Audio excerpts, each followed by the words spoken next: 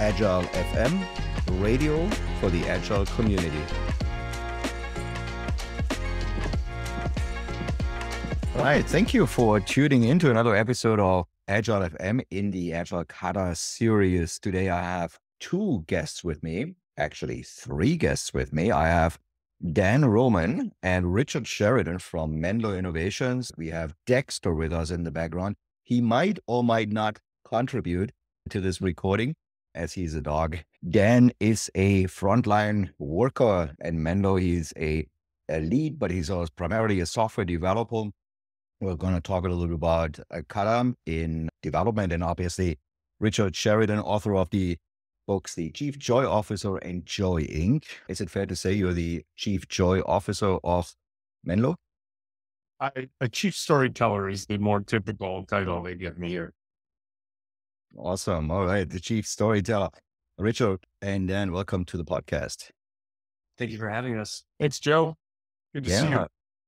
Yeah, good to connect. And this episode, we're going to focus a little bit on development. We want to talk about how do teams build agile teams, how do they build products. Here in particular, software development products. Now, Dan, you are, as far as I know from a website, you're keynoting together with Richard. You have a focus on software for manufacturers of medical instruments and software for space researchers. So this is, I would say, complicated, complex stuff you're working on. And as far as I can tell, and we talked about that during our visit in Ann Arbor, where you guys are located, that there is no formal process like Scrum or Kanban or like to the book extreme programming deployed at Menlo Innovation. Is that correct? We have plenty of people who come and visit, and we'll see what we're doing and find that what we're doing matches with one of their models. So we didn't set out to be agile, but agilists who come in say, oh, Menlo is agile, or we have lean practitioners come in and they say, oh, Menlo is lean, but our process is we never started from a place of, we want to be agile, let's do it this way, or we want to be lean, let's do it that way. Mm-hmm.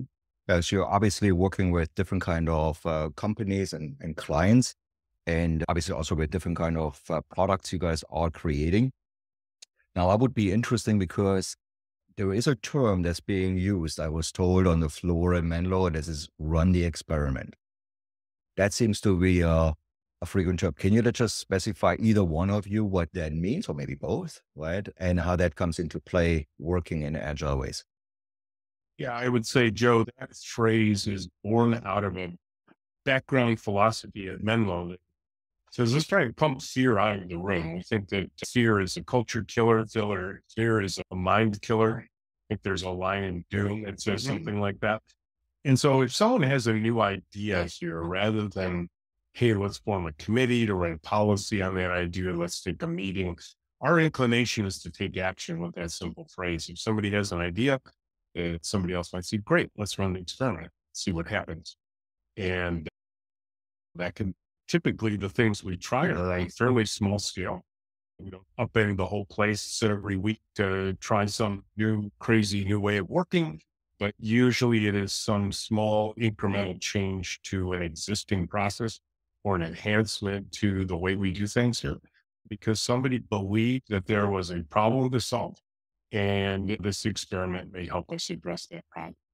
And so begin trying it and see how it works. And the experiments that succeed are the ones that last a long time. And others might just flitter away because they didn't actually solve the actual problem. Probably more often than not, an experiment morphs over time. We had an original idea, we tried it the way we hoped, we try something a little different. So it could go into either directions. Now, when we talked about this a little bit about the experimental part, and obviously I'm very public about my work and my interest in Kata and scientific thinking through Mike Rother and Jeffrey Lycon. We met in Ann Arbor. And obviously when you hear the word experiment in connection with Kata, then it becomes obviously the follow-up questions. How does this full setup look like in Menlo? How do you guys operate? How does this all work? Do you guys have a product owner within Menlo? Do you guys have scrum masters? Do you guys have project managers, agile coaches? What do people, listeners right now, have to imagine when they just picture Menlo and cannot visit you guys in person? Well, it's probably valuable to know, just for your listeners, a little bit of background on what Menlo does for a living, where we make our money. We are doing custom software development on behalf of our clients. So Dan has done a lot of projects for us over the years that he's been here. He will working with manufacturing companies who are trying to enhance their ERP systems. He'll work with furniture retailers who are trying to improve how things happen on the sales floor. So all these companies are coming to us because, as Joe, everybody in the world needs software to run their businesses these days. Mm. And so we are bringing in clients from every industry imaginable to come in and work with us. We have a fairly simple structure to our team. The teams that Dan is a part of that are working on those various projects will consist of a project manager who is typically paired with, call it, a product owner on the customer side of the equation. For us, the customers are the people who are paying us to do this work. They aren't necessarily going to be the end users, almost never the end users side of building. We have a set of people on our team that have a very fun and unusual title and a great role called high-tech anthropologists. Their job is to understand the humans that will one day use the software, the end users in software.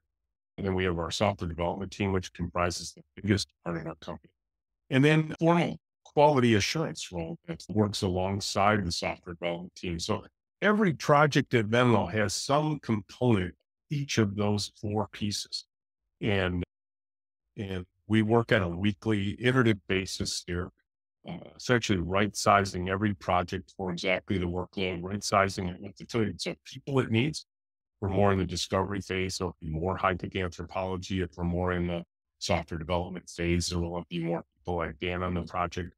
The project manager and the QA teams are shared amongst variety projects, and they are constant throughout the course of each of the projects. In a given moment in time, we're a team of about 50 people. We have probably right now, I'm going to guess about 15 different projects at various stages. Some of the projects are large. They'll have 8 to 10 people on them. Some of the projects are small. They only have a couple.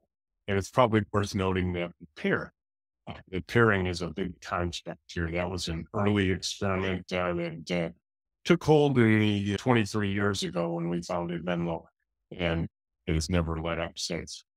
So running the experiment seems to be something like for testing and verifying the process in place, like pair programming, right? Is this an interesting, you have read about it, the teams might try it and found it useful. Like many teams found pair programming useful, right? So it's an interesting thing. So you're using that kind of experimentation approach for the process you're using, but you're also using experimentation for building the products for your clients. And that's where I want to go a little closer here. So you have your clients or your customers that are the product owner acting out that role, if you want to say it this way. But then how do these requests come in? There's a ton of teams out there that are using user stories, product backlogs, ordering activities, refinement activities, planning, sprint planning activities, and so on. How does this all look like at Menlo? How do you guys incorporate that if you work in different ways? I would be curious to hear. The biggest starting point, and starting is always hard for every project, starts with our high-tech anthropology team. And really is to answer 3 questions, and they use a lot of experiments to the answers to these questions. What problem are we actually trying to solve? Different than perhaps the one even the customer presented to us. Who exactly are we trying to solve this problem for? What types of people? And we'll use personas and persona maps for that exercise. But a lot of that discovery work is done out in the field. And so a lot of the early experiments are to be able to find these typical end users of the products we're working on out in the world. And that is often where some of the key experiments start early on. I'll give you a fun example. Way back in the earliest days, long before anybody had iPhones or any kind of GPS devices, we were working with a company that wanted to create lanyard type devices that people who are on cruise ships would use to navigate the cities they would arrive in as the cruise ships pulled in for. And so they had around their necks, they had these GPS-driven devices with moving map displays and that sort of thing. So we had to figure out simple questions like, do people know how to read maps? Because if you ask a group of people, do you know how to read maps? Everybody say, absolutely, I know how to read a map. If you ask people to read maps, you find that hardly 50% of people know how to read maps. And so it would be very expensive to try and do this on a cruise ship. We did get one cruise ship ride throughout the course of this project. But before that, we went to a local theme park here locally here just to watch people try and use maps. And we would run with them. We would walk up to them with a map in our hand and say, hey, can you show me where the Edison exhibit is? And we'd obviously have the map in our hand. And we would see if the people would grab the map and what they would do with it and how they would orient. And 50% of the people said, oh, I can never read. Saying, see that circle I over there, the information booth? You should go ask them. So we found out right away that about 50% of people self-report they don't know how to read maps. Mm-hmm. This was really early experimental data that we could collect very inexpensively around what kind of challenges will people get to if they don't know how to read maps, and we're creating a device that's supposed to allow them to navigate a city. Right. We get very creative. We try and do things inexpensively. And then ultimately we experiment with the potential designs, often with paper-based prototypes, to see what will actually work for people. Mm-hmm. Once we get into the actual software development, once we've secured that we understand what design will work for them. And there's a lot of other experiments that Dan and his fellow developers here at Menlo will use. Sometimes those experiments are technical ones, technological ones. Sometimes, most of the time, I would say they're often human ones, because we're often working with developers at our client sites and just figure out how to work with them, given the way we work. Mm-hmm. Then I'm curious, like just to take it to the software development side and take advantage of you being here on this podcast as well, right? Just a great insight to see business and the leadership of the organization, but also to see the actual implementation of these products, right? So let's say we're doing these visioning techniques, and obviously as Richard pointed out, there's a lot of cost savings by finding out early on if people can read a map, right? Could you imagine you were building something assuming they can read a map? That would be a very costly detour later on. But I want to go a little bit deeper because there's so many teams, agile teams out there that are preparing for sprint planning activities or iteration planning, and they're using user stories and then they basically have planned everything and laid it out and implemented. You guys have, through that experimental process, a different thing in place. I think it's much more lightweight, if I'm not mistaken. Mm-hmm. Can you walk the listeners maybe through, once these requests come in and you're actually in the software development part, of how you're still using experiments for that? Sure. So as Rich was telling us about those experiments, it reminded me a little bit that every development iteration at Menlo, I would argue, is itself an experiment. So the beginning of the iteration happens after a show and tell, where the software development team will actually have the client or customer demo back to the development team the work that was accomplished for the previous iteration. And then based on that demo, we'll authorize the next week's worth of work, which comes out to some 40 planned hours worth of work. And when I think about Kata, I think about declaring a desired future state. And that's ultimately what we're doing when we set out a plan for the iteration. We're saying the plan is we will end up in a state where these cards have been completed and they'll be completed in this effort. And then the rest of the iteration is the steps that we as a development team take to try and realize that future state. And then by the time we get to the end, we'll basically start the cycle over again, which will, again, reminds me a little bit of Kata, where we'll compare, all right, we started with a plan to get to this future state. We've run the iteration for a week. Let's compare where we are compared to where we want to be. And ultimately, all of that happens through, obviously, the software developers doing the work, but that all happens through the story cards, which are our fundamentally unit of work. And these are 3x5 index cards on which are written the work items that the developers will go and implement, and our quality advocates will go and test. And typically our high-tech anthropologists are part of writing in the first place. Is there like, are you pulling from an organized formal product backlog, as so many Scrum teams are doing, or is this process a little bit more ad hoc and fluid based on the work you did in previous iterations, where you're getting instant feedback from your customers? And how does that all look like? The show and tell, that's where this comes together, I would assume. Yep, that's a very good question. So it's a little bit of all of the above. So what Rich was alluding to at the beginning of our engagements, the high-tech anthropologists will do a lot of uh, upfront work of describing, here's based on our research and our observational data, what we believe the application needs to do. And that sets as a starting off point for the engagement itself. But over the course of every engagement, we are also discovering new work. So over the course of a given iteration, as the developers are doing work, they may write other story cards, or the quality advocates may write some story cards, or even at show and tell, the client may say, oh, we didn't think about the fact that the user might need to do this certain thing. So one of the fundamental rules at Menlo is that everyone can write a story card. Now, just because you've written a story card doesn't mean that it'll get authorized, that it'll get put on a weekly iteration. But we are certainly collecting the scope that's being executed nonstop over the course of the engagement. Mm-hmm. How does I love this story cards, right? Obviously, there is a story to be told and collaborated on as a team.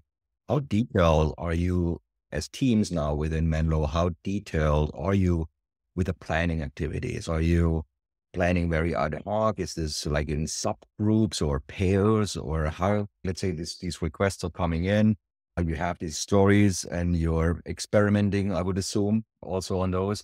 How detailed are those, or other question? Yeah.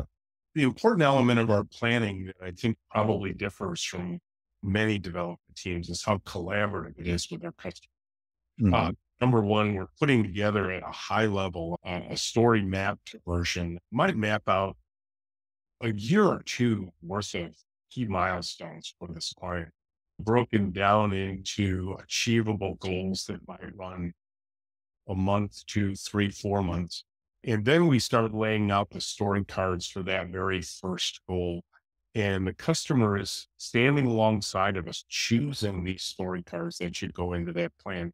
Obviously, we're giving them some advice from a technical standpoint as to if there's a more appropriate sequence of things that makes more sense. But we really want the business feeling like they're driving this.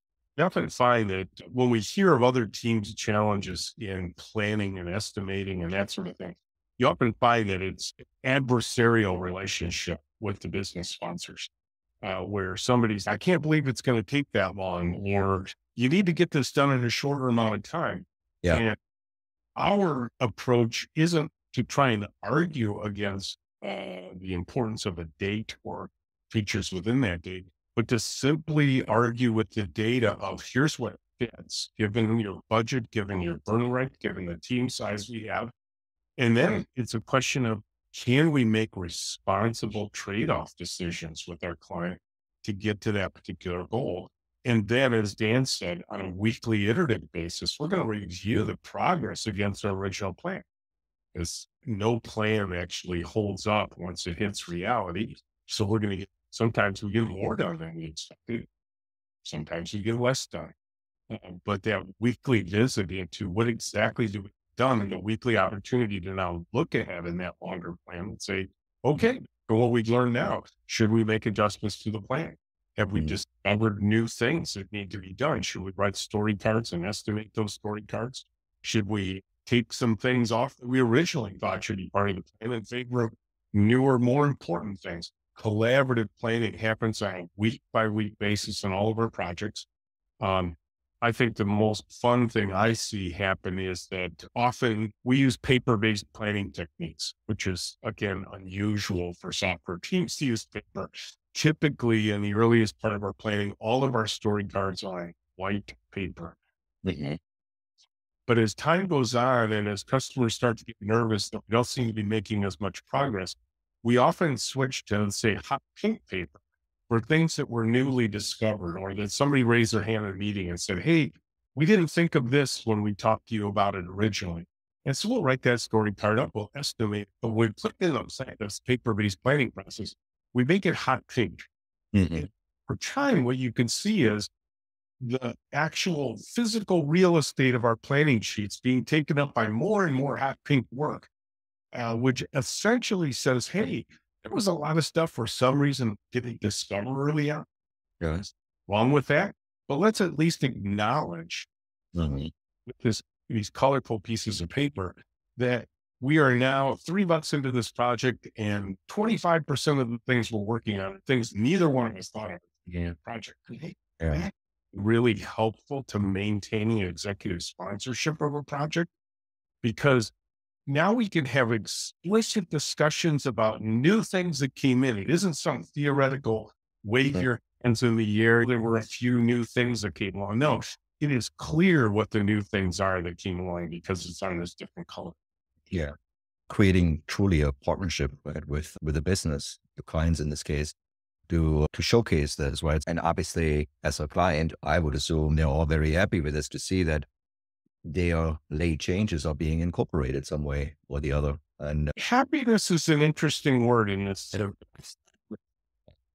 So it would be fun to believe that the people on the other side of the planning table at Menlo have all of the power and all of the authority to make these changes.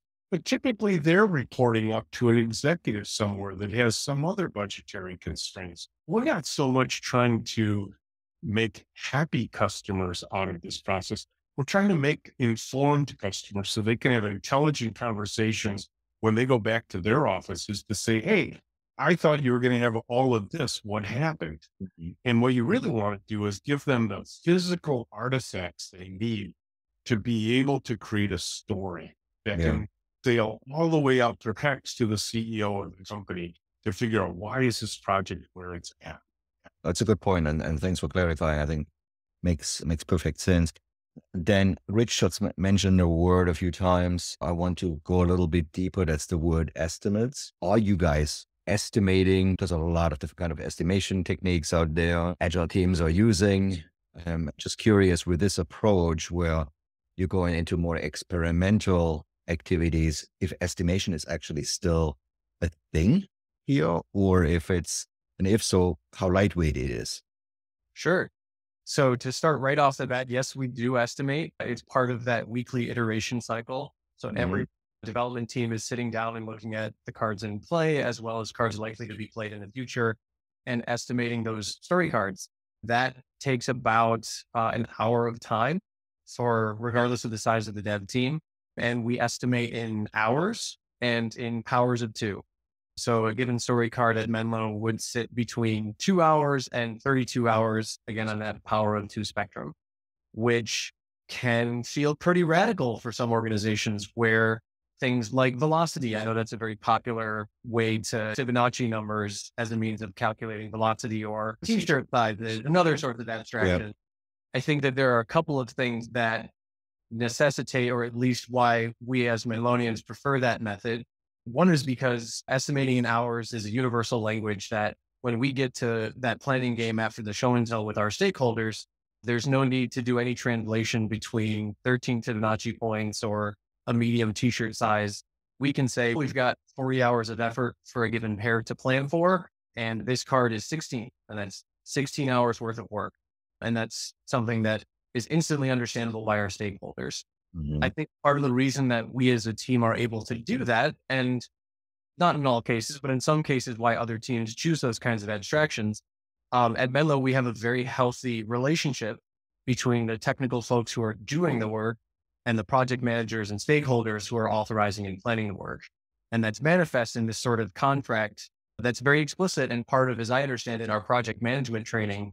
There's a dual responsibility for maintaining our estimates. So any software developer pair that's doing work on a card, as soon as they know they're going to miss the estimate. So if Rich and I were pairing on a story card and we were on an 8-hour card and we started to realize, oh, wait, this is bigger. This is going to be at least double that. This is a 16-hour card now. We have a obligation to go out to our project manager, for example, Lisa, she's one of our PMs, and tell her, hey, Lisa, we are working on this card. It was originally estimated as an 8, but because of these reasons, we see it as a 16. That's our half of the sort of contract. The other half, that is the one that lives on Lisa's side or the PM side, which is to say, thank you for your estimate and smile. And that sounds like a really simple little strategy, but it's that kind of strategy that sucks the fear out of the room that would otherwise inhibit Rich and I from volunteering that information or giving an honest, updated estimate on the card. And that's why a lot of other teams can run into those abstractions, is because it's scary or painful when you let some set of stakeholders know, oh, this thing we originally estimated it'll take a day is now going to take more than that. Yeah. Well, there's definitely a lot of controversy out there about estimation and the techniques and being communicated. And sometimes they're so like inflated too, just to be safe, depending on what organization and teams you work for. So that does not seem to be the approach at Menlo. And obviously you guys are taking an expert estimate on the work at that time and see what comes out of it once you start working on it. Yeah, very interesting thing. Now, you just mentioned that. I want to follow up on that word too, because I think the listeners out there who are used to agile coaches, scrum masters, et cetera, they are probably not saying, did he just say the word project manager? Did he just use that term? And because sometimes that is a term that has been removed and replaced, and you guys are using it actively, as far as I understand. What's the role of a project manager at Menlo? Is she working in so agile ways and in experiments and et cetera? What would be the role of a project manager other than nodding and saying thanks for your estimate and smiling? So the primary role of a project manager at Menlo is to voice of the customer. People who pay us to do the work when the customer isn't in the room. And so their job is to answer questions from the development team about the general direction of the project, where it's going, how we're going to get there, what the overall overarching goals for the project are. If the project manager doesn't know, we'll reach out to the client who isn't imminently available every time we want to reach out to them. Why we need somebody who's advocating on their behalf when the client isn't around or not available by phone, and that sort of the other important role project manager does is to help the team remove obstacles. Dan and his peer partner be rolling along and a card gets stuck, have a question, need to reach out to somebody. You can just let Lisa know. Say, hey, Lisa, I just want to let you know we're stuck here. We wrote to the client. We're waiting for an answer. We're going to red dot that card, which means they're going to stop it. We're going to move on to the next card in the lane. And if there's anything you can do to help remove that obstacle, awesome.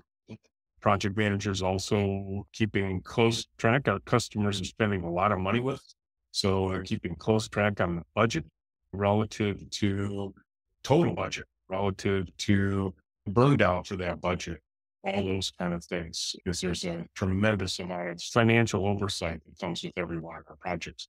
We're often working on projects that run into the millions of dollars, and the project managers are helping manage that part of the process with us. And you're also making a lot of decisions alongside people like Dan as to what should the composition of the team be. Seems very collaborative role for the people doing the work. I mentioned before we switch the pairs every 5 business days, and over time, systematically rotate people in and out of the projects to avoid burnout, to avoid towers of knowledge issues, all that kind of stuff. And the project managers will work very closely with the team to figure out what the best composition of people who should pair who would be good candidates for these story cards, that sort of thing. I think there's one element that's important too for Menlo, but I would also argue this is true of other organizations. But the roles and the titles that we have for the work that each of us as Menlonians do does describe a primary role. But that is not to say that the team is not responsible for also doing some of the other responsibilities of the other roles. For example, I am primarily a software developer at Menlo, but on a day-to-day basis, I am contributing to the conversation Rich is talking about, where it's planning the resources for the project, making sure that the customer is appraised of any changes to the plan, or keeping in mind the decisions that we're making today and what impact that has on the end user, the way that a tech anthropologist might be considering.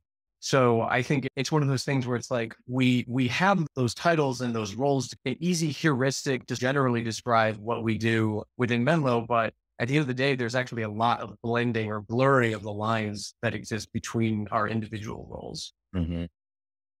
Yeah, I think that's also, it speaks to the self-managing aspect of agility in general. Now, I'm so thrilled to have you both on this podcast episode, because we had in this Kata series so far, we had different topics. We talked about transformational, cultural things. This is a wonderful episode. I believe it's a wonderful episode that really focused on developing in agile ways, but in non-prescriptive or existing frameworks that are out there. And you can almost say, like, when I listen to your conversation, it almost sounds like cherry picking, right? Of we're using this concept, or we're estimating, but a little bit different, or we have paper, but some of them are pink. And so in working in pairs, and we're shifting pairs and the way of how you operate with clients rather than the product owner being in-house, the product owner is the actual client. So there's a lot of things, but there are some terminologies, well, project manager, just to name another one, versus a scrum master. And what's really fascinating, I think, is for one of the goals of this episode is to show existing agile teams, if something's not working with an existing framework or with the process they have chosen, as you guys said, run the experiment, right? Try something new, adjust your process. That's one element. And maybe you find ways of changing the way of how you currently work with breaking something, obviously, that is recommended, but you're saying it's not working for us. That's not us. And that would be whatever you shared about Menlo and the culture. But there's also the way of using this way of working to build the product itself, right? So there's two aspects to it: shape the process, how you want to work, but also the way of how you build the product for your clients. So I want to thank you guys for that. That is really nice. Thank you. You bet. Yeah, I think our general philosophy is all of these tools, methodologies, ways of thinking have value to offer. And we constrain ourselves to simply one of them. Why don't we borrow pieces and parts? I think for us, we do refer to our general system of work here as the Menlo way of working. And, but if you probed, you would see we borrowed all these pieces from this. So we don't find ourselves resisting any of them. We find ourselves embracing them, looking at them, deciding, oh, that might work here. And every project has its own unique qualities to it as well. Yeah. I think one of the pieces that reminds me of is the notion that when we're designing our process, we're setting out to solve a problem, and our problem isn't that we're not doing Agile. It's not that we're not doing Scrum and we need to start doing Scrum. We're trying to provide value to a customer on a frequent and consistent basis such that they can respond to feedback and make planning decisions. There are times when that desire or our attempt to solve that problem will line up pretty closely with what Agile might seem like, or Lean.